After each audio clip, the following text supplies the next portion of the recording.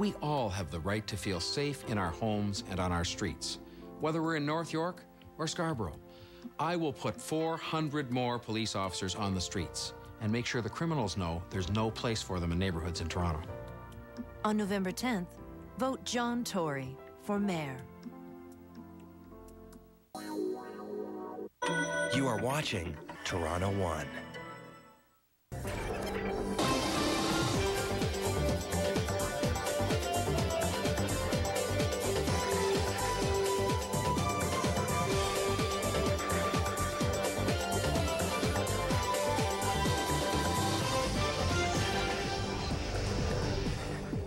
Good evening, everyone. I'm Ben Chen. And I'm Sarika Segal. On this edition of Toronto Tonight, a special focus on that massive natural disaster threatening Southern California. Plus, that stunning $5.6 billion deficit at Queen's Park. Can McGuinty keep his promises? We'll take a look. Also ahead this hour, how much does a typical shopping basket cost at a grocery store compared to a big box store? We will ring up the numbers for you, and the Raptors return to the ACC for the start of their season. But how hot will they be this time around? But first, that deadly wildfire in California and the human toll. They have already scorched an area bigger than all of Toronto, Mississauga, and the rest of Peel region combined. And those fires are still burning ever closer to the heavily populated areas of Los Angeles and San Diego. The orange glow of the devastation in California may fill our living rooms night after night, but for up to 1 million Canadians who live in Los Angeles, escape is not as simple as turning away from the TV as they watch the flames edge closer and breathe the smoke-filled air day after day. And as they wait for relief, word tonight, our province is looking to help, including sending firefighters and equipment. First thing they were inquiring about is CL-415 water bombers, which are scoopers, which means that they can pick up water off, for instance, the ocean. We also, though, could provide fire suppression equipment, fire experts, if you will, resource persons in a number of areas, including incident command teams. So much, John. You're watching. In the beginning, the Chapman family created ice cream and delivered it to their friends. Manners were invented later. Advice for you, especially if you have kids, about a nasty nuisance in your hair. Yes, we're talking about lice. The L word. But first, another big box store has landed in Toronto, and that means more discounts for families who love the buy-in-bulk experience. Sam's Club, a Walmart spin-off, is opening 4 warehouses in the GTA this week. But just how much do you really save? We sent Toronto Tonight's Robert Maxwell to cost and compare. So, welcome to the Sam's Club. With a soft Arkansas accent, Sam's Club local merchandising manager Gary Moser's only too happy to show us his wares. VS2 quality, high clarity jewelry. We got Bose speaker systems. We carry Sony product, Toshiba, JVC, Philips, RCA.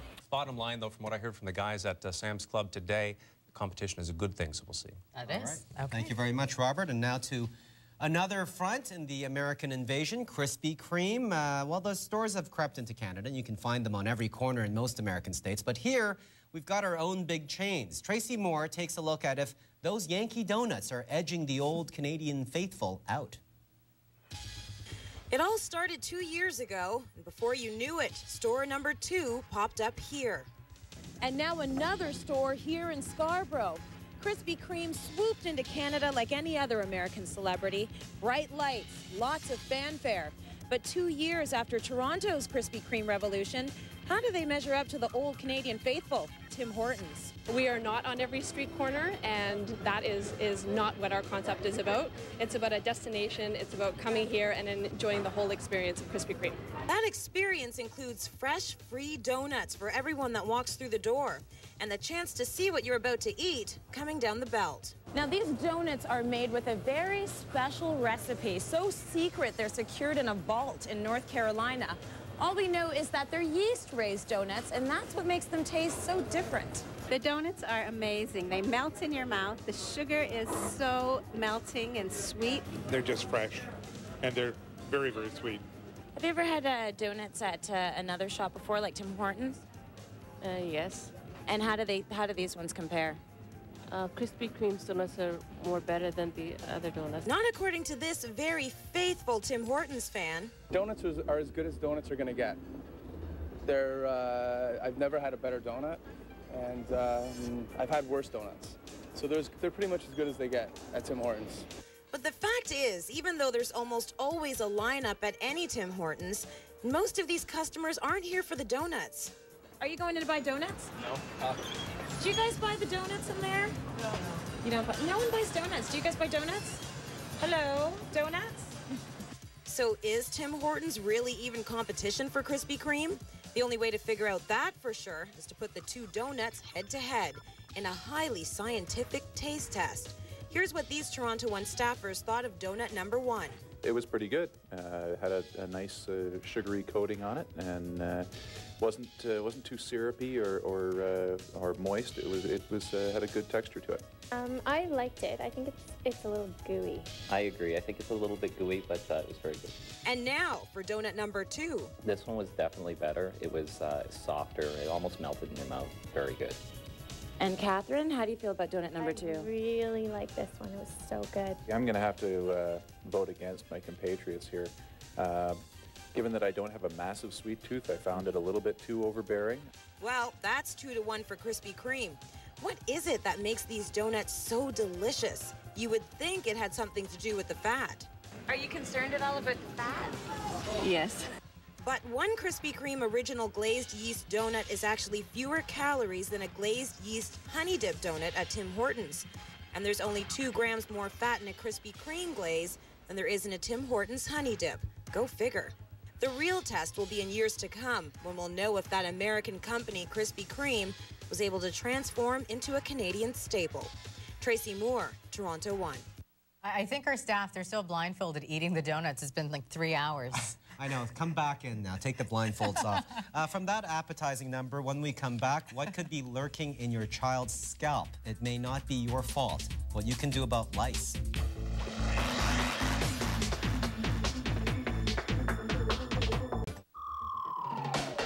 No rules, no limits, and there's nothing else like it.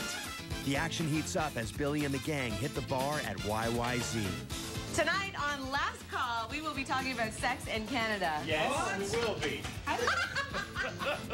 The author Chris Gudgeon of The Naked Truth will be joining us. Check us out tonight on Last Call, live from YYZ, only on Toronto One. Last Call, tonight at 11 on Toronto One. You are watching Toronto One.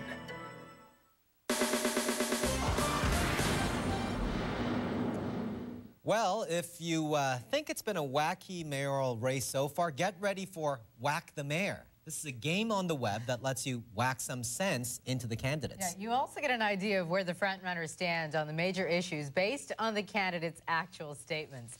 Toronto Tonight's Robert Maxwell played along. We'll call it an internet straw poll of sorts. Very unofficial, but in some ways amazingly accurate. WhackTheMayor.ca here is capturing the imagination of some voters while at the same time educating them on some of the big issues.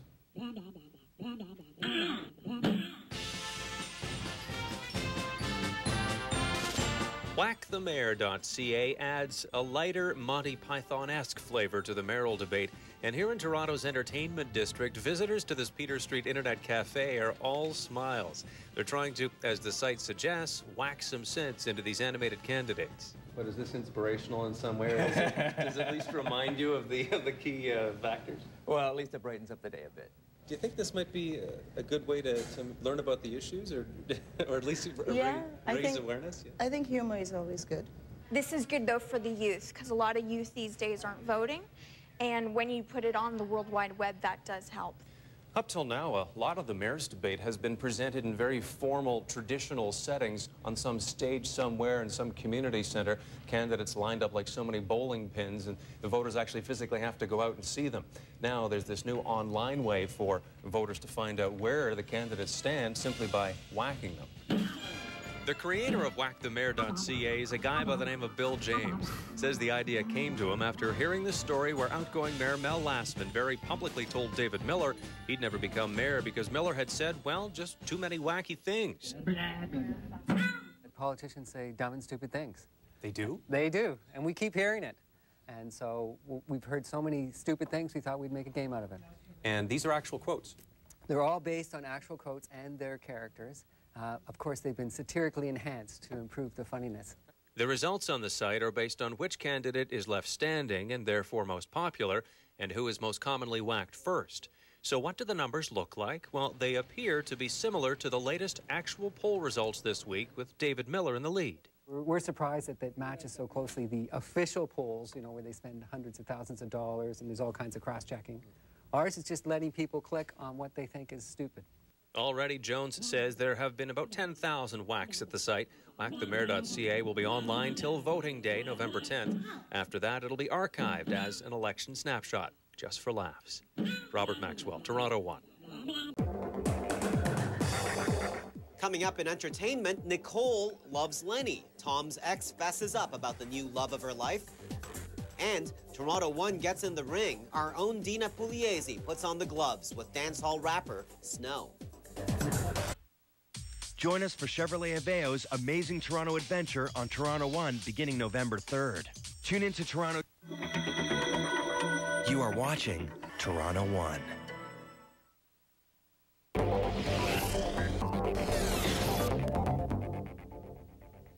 Hey, did you know that it's World Matrix Day?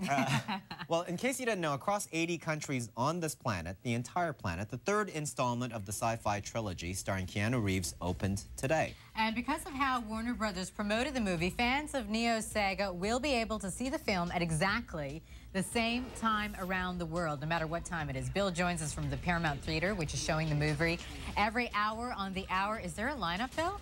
You know, there's not a huge lineup, but I think it's because it's being shown so often. There is a steady stream of people coming in and out of this theater, and it is showing on 20,000 screens across the world opening today. And a lot of the stars were at the premiere in Tokyo, at a theater in Tokyo. Larry and Andy Wachowski, with the writers and directors, Joel Silver, producer, Keanu Reeves, and Jada Pinkett Smith, who played Niobe, was also at that premiere. But I'm sure people right around the globe, the U.S., Canada, right here in Toronto, are probably lined up for tickets, all day long, wanting to be able to get into see this film. Bill, you know, you were talking earlier about mixed reviews. When you watch part 3, do you finally understand what the heck happened in part 2? Because, you know, maybe I'm like really dense, but I don't know, I didn't get it. Well, a lot of people weren't satisfied with the second one because some people thought it gave up too much of storyline for special effects. This one apparently gets a little bit more on track with that and tends to tie up some of the loose ends, but it just, because you're also playing catch-up on, you know, this third installment, the beginning just has a lot of explaining to do, and because of that, it takes a bit of a slow pace until you really get into about 50 minutes into it. But people saying it does get a little more satisfying after that and does tie up a lot of those loose ends. All right, in fact, Bill, here's what people had to say after they watched the movie. Let's take a look. Suck that. So, I don't know.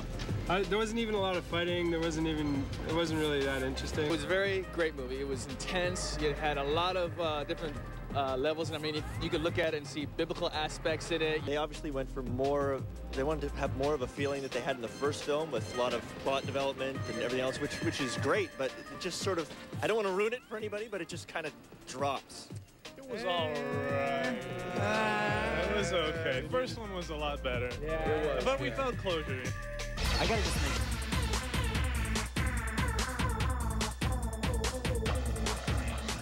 In Alabama, Show me your hands! when you're charged for a murder you didn't commit, At what point did you shoot the clerk? you'd better get a good lawyer. Do you know any great attorneys? My cousin Vinny.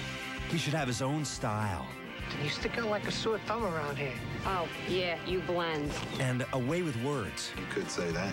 I did say that. Would you say that? Vinny is not that lawyer. Oh, you're a smooth talker, you are. My Cousin Vinny, next on Toronto 1.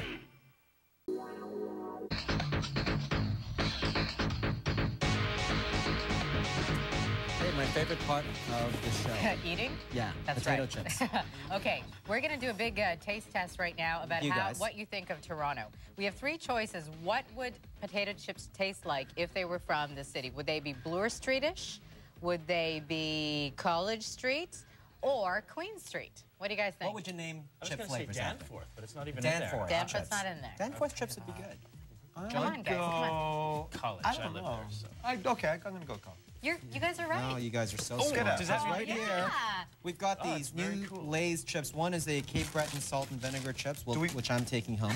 Do we win and the then bag? Toronto College Street. That's safe.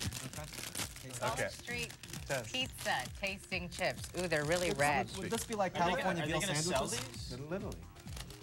Okay. Man, are you not giving me the bag? Hurry up. Oh. We're running out of time. Okay. They're so good. Are they? They're so good. Oh. Wow. Thank Hey, you you know very what? much. Yeah, while we're Thanks, eating. folks at Frito-Lay's. Thank you. Yeah, tomorrow morning, join Wei Chen on Toronto Today. That starts at 5:30. And as for us tomorrow evening, we'll show you how far some Torontonians are going to prepare for their funerals. We'll see you back here. Thanks for watching us. Good night. Let's keep eating. I know. Tomorrow on Toronto Today, I'll be here to help you with your morning commute. We got more